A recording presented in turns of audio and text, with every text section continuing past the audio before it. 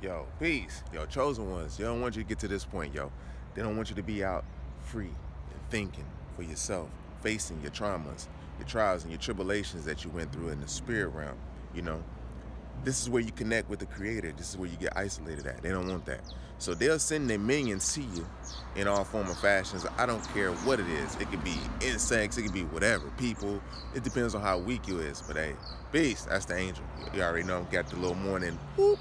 So yeah, what they don't want is you to leave their narcissistic asses. I'm talking about the spiritual entity that's vamping off of you, you know, because they're afraid that you may get more powerful than them, which is you'll realize your own true potential. And then you'll link with others that's just like you, naturally, just by the design of the Creator. I love y'all, you know what I'm saying? Raise your vibrations, eat your fruits, berries, and your melons first thing in the rising, and I'll be with you in the next one. Peace.